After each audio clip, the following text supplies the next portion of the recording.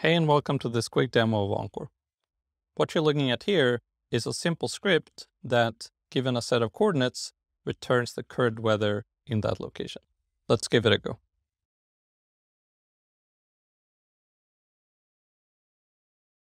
And that's the weather in my location here in Stockholm. Now, this script took just a few minutes to write, but if I wanted to turn this into an API that's deployed in the cloud, everything would be much more complicated. Until Encore. With Encore, all we have to do is add an annotation to our function, which tells Encore this should be exposed as an API. And from that, we can simply type Encore run, and Encore takes care of the rest. We can now call this function with curl. And there we go. Now, most people probably haven't memorized their current location as a set of coordinates. And for that, we have Geo Lookup. So here's a simple Encore service that, given a query, returns the latitude and longitude. And we can use this inside of our weather API to make the API a bit nicer. And to do that, we simply change the path to accept a query. And then inside of this, we use our GeoResolve API. And with Encore, all you have to do to make API calls is like any other function call. And Encore will actually parse this and turn it into a proper API call under the hood.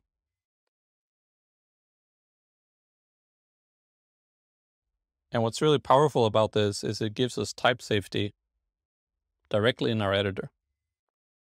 And just like that, we have an API call from one microservice to another. And you can see that as I was making these changes, Encore was live reloading under the hood. So now I can call this weather API and passing the name of the city instead of having to worry about the coordinates. Another thing that's really powerful about this is that Encore provides not only a nice developer experience, it also automatically generates API documentation for us. So here you can see that Encore, through static analysis, figures out what are the different APIs, what are the different services, and what's the input and output to each one. And when we are making API calls, Encore also provides distributed tracing, which is an incredibly powerful way of introspecting what's going on under the hood when you have several APIs that are talking with each other. And here we can see that the weather lookup API is first making an API call to GeoResolve and then uses that to call the Open Weather Map API. We're almost ready to deploy this to the cloud. The final thing we need to do is define a secret. Previously, we were accepting the Open Weather Map API key as an environment variable.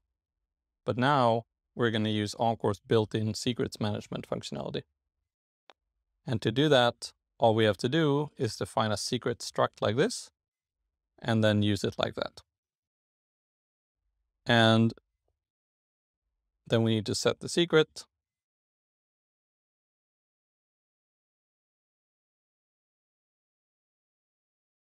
Let's set it for prod as well.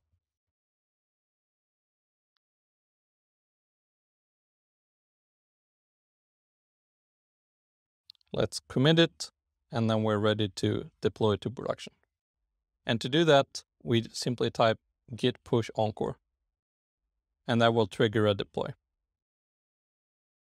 And here you can see that Encore not only provides a developer experience for local development, we also provide a cloud platform that simplifies deploying to the cloud. It comes with a built-in CI and CD pipeline that automatically builds and runs tests for application. And once that's complete, provisions infrastructure and deploys our code to the cloud. This is currently using Encore Cloud to make this happen. But with just a click of a button, you can also integrate this with your own cloud provider. And Encore supports all the major cloud providers, GCP, AWS, and Azure. And once this has been deployed, we can then call it in the cloud.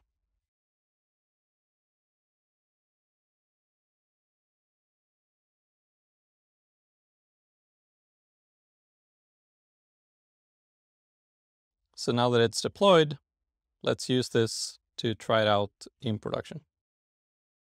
So let's use curl to call this API.